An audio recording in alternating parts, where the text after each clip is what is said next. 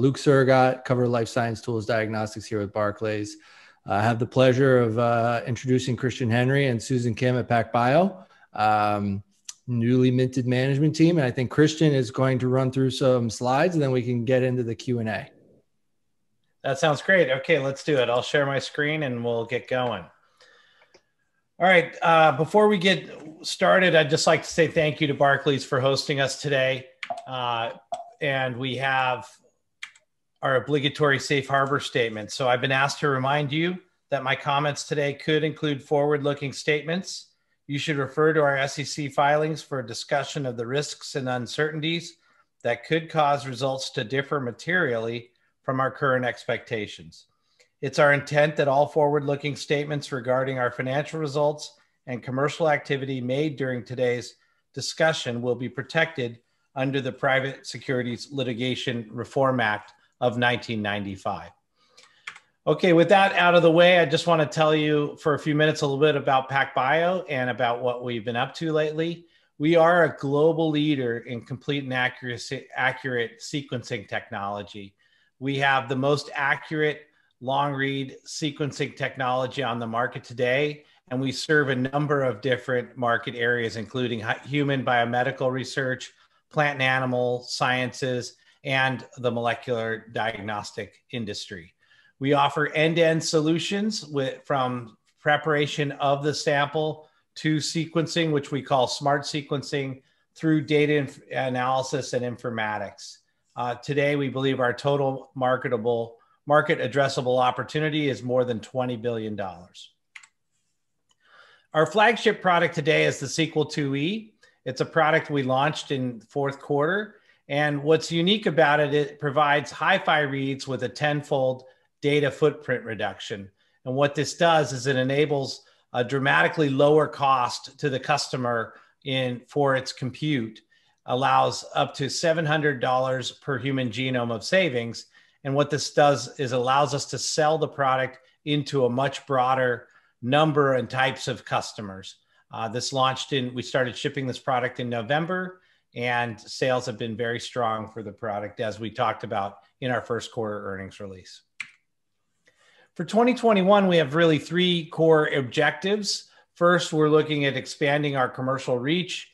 We're driving our product development pipeline, and then we're really trying to lead the market by showing how our long-read whole genomes are extremely valuable in a clinical setting. And so I want to spend a couple minutes talking about each one of those. First, with respect to whole genome and expanding our clinical reach, we plan to more than double our sales force this year. We're also putting all of the infrastructure in around our strategic objective of creating a more customer-focused experience. So including marketing, customer support, digital presence, et cetera. So that's a core area of growth for the company. And we believe we can grow because we've been historically very small commercially. Second, we're focused on driving our product development pipeline. We are in the process of developing several new technologies and products that are geared towards higher throughput, lower cost, and allowing us to penetrate deeper into the sequencing market. And finally, as I said before, we believe our whole genome, clinical whole genome sequencing approach provides better answers for clinicians. And so right now we're collaborating with leaders around the world to drive those proof statements, particularly in rare and undiagnosed disease. For example, we have a very strong collaboration with Children's Mercy in Kansas City, where they're looking at undiagnosed cases, and we're using our technology to better understand those diseases. Speaking of collaborations, in January, we entered into a very powerful collaboration to accelerate long-read whole genome sequencing into routine clinical care.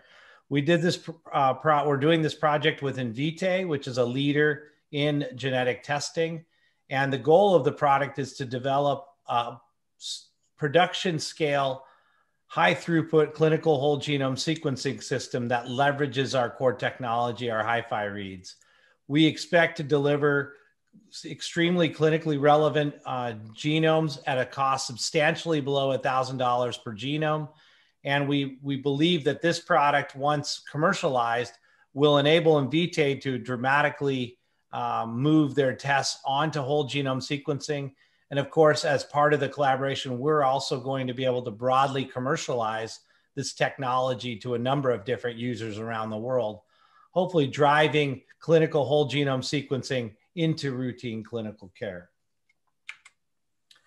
And this is really important because more complete detection yields more diagnosis. It yields a better understanding of the genome. And if you look at the history of genomics and genetics, from karyotyping to now our long read hi-fi sequencing, we can improve up to 67% more often the ability for a scientist to understand, or a clinician to understand, what's going on with respect to the genomics of an affected individual. And we are demonstrating this through various collaborations, presentations, and several publications to date that show this. And it's because our sequencing product allows you to look at a much broader spectrum of genetic variation in a much more complete way than any other technology out on the market today. Surveillance of COVID virus and pan-viral surveillance was an important part of our strategy as well. We have an incredible relationship with LabCorp, and LabCorp is processing thousands of samples per week using our technology. In fact, it's been stated that up to half of the surveillance being done right now is using Pacbio's whole COVID surveillance technology. And this is a protocol and a technology that we built in coordination with LabCorp, and it's delivering results. We've seen many of the first instances of known COVID viruses from South Africa, in particular, being seen on our instrumentation first. And so we think this is an important part of our strategy going forward. We believe surveillance will be a global market for us, and we have a significant opportunity there. We also received a $900 million investment from SoftBank earlier this quarter. This will allow us to accelerate our growth initiatives, everything from product development to expanding our commercial footprint even further. And we believe it puts us in a strong financial footing to grow well into the future. So in summary, we have the leading long-read sequencing capability today. The launch of our Sequel IIe platform is driving growth and strong performance. Our Invitae collaboration demonstrates the power of our hi-fi chemistry and the belief that whole genome sequencing in clinical applications is possible and will be done at scale using our platforms. Our commercial expansion is helping us to grow today and truly become a global organization.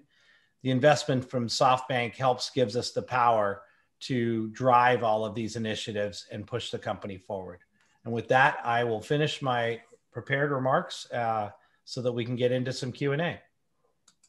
Awesome, thank you.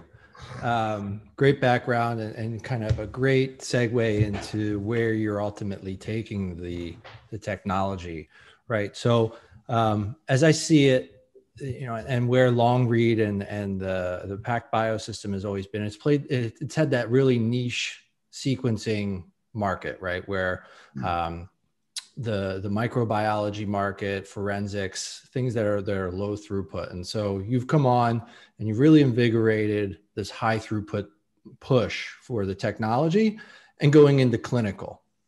And so that's really ultimately the biggest opportunity to sequencing in general in our minds. So give us an idea of how you see that opportunity progressing and where the technology really has an advantage outside of the 67% increase that you showed.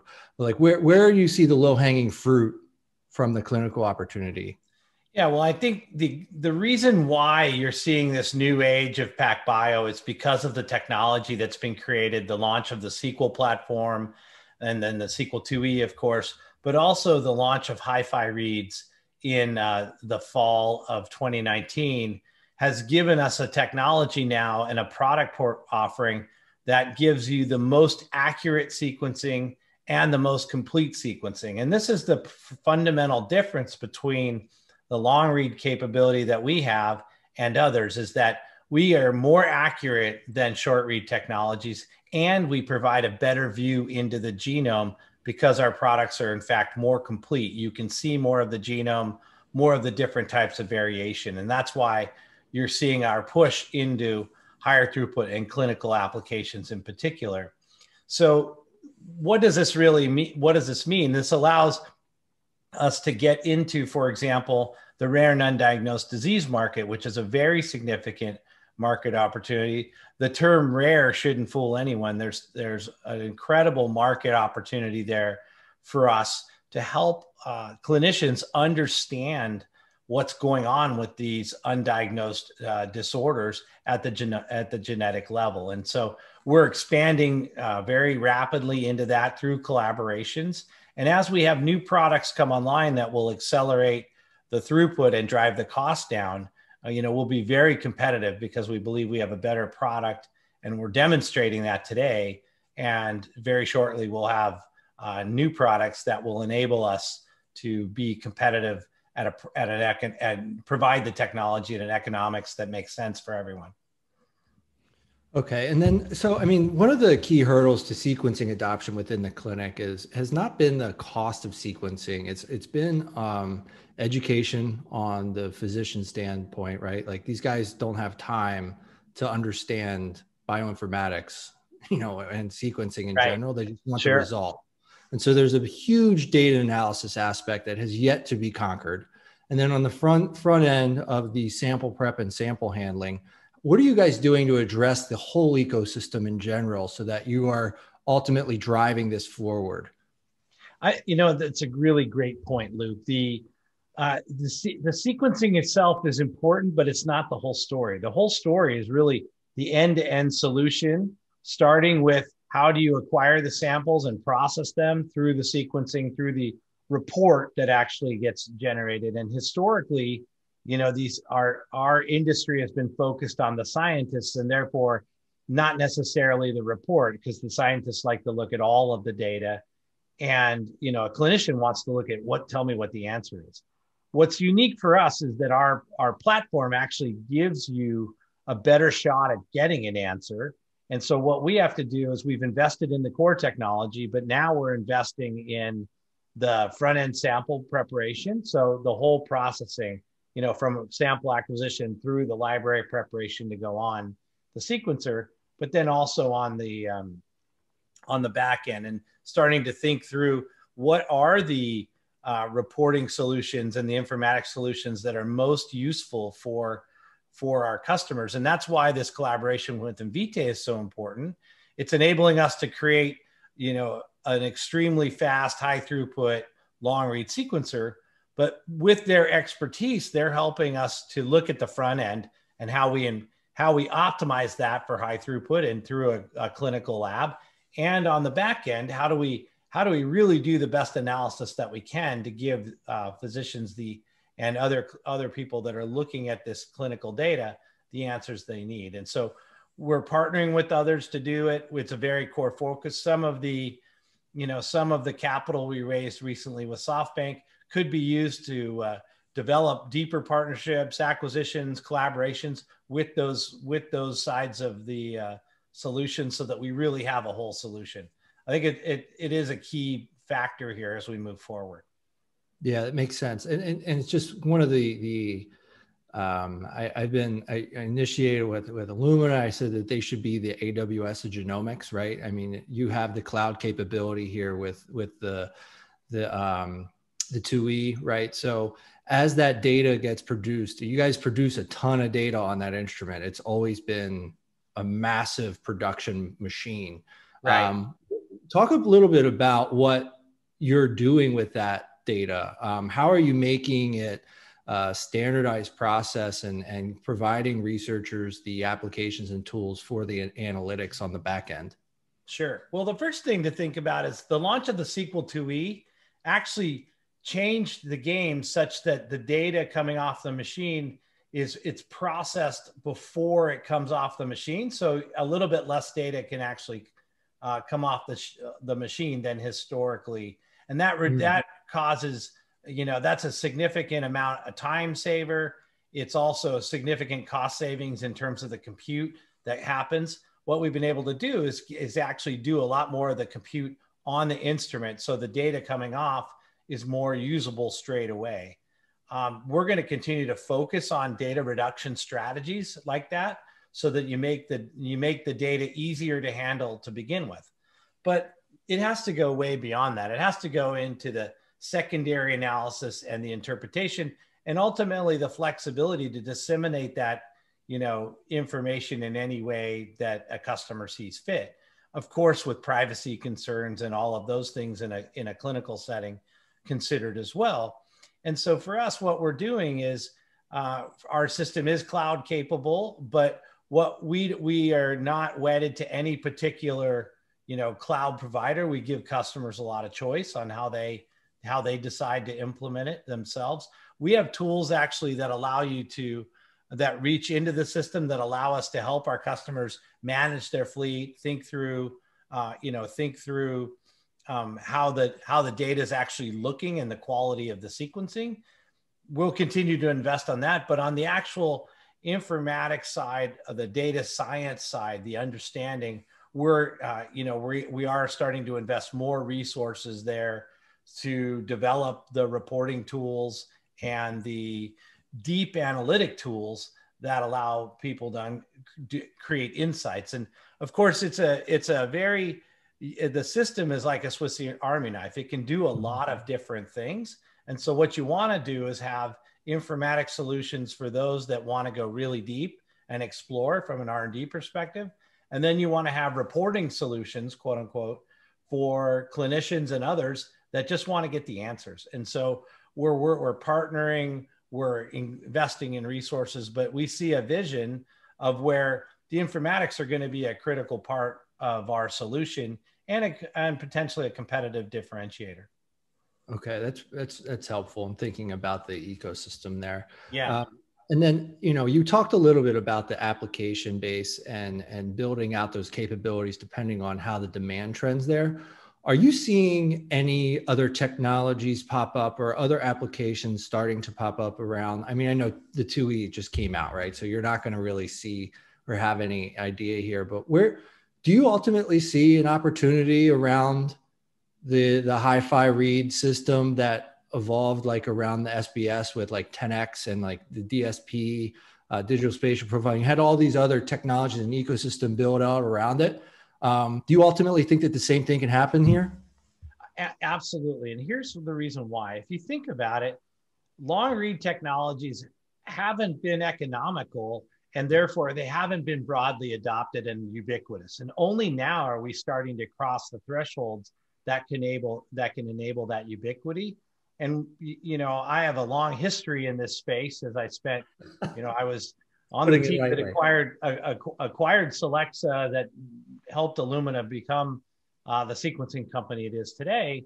And the thing we found in the early days is that the more of an install base that we built, the more people created new applications and more applications emerged. And I think the same thing is starting to happen with long read technologies, particularly the Pacbio and Hi-Fi. For example, recently, Dr. Dennis Loh out of Chinese University of Hong Kong published a really important paper in PNAS on direct methylation, the ability to do direct methylation sequencing on our platform, which in effect makes the platform become a 5-base sequencer, which does dramatically allow you to think differently about the workflow of looking at methylation and looking at that in combination with the long reads and being able to understand the structural variation.